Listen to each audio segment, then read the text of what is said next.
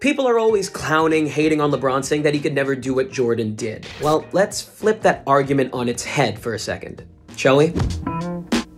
In the GOAT debate, MJ's perfect finals record is always brought up and put up against LeBron's more flawed finals resume. But hidden deep within LeBron's checkered finals history is one specific loss that actually strengthens his case for GOAT status. Let's talk about the 07 Cavs and how LeBron managed to drag a team full of aging stars and spare parts all the way to the finals in just his fourth pro year. And let's not even begin to discuss all the stars that he managed to take out along the way. Now, he did get swept in the finals, but no star other than LeBron was able to pull off what he did all on their own.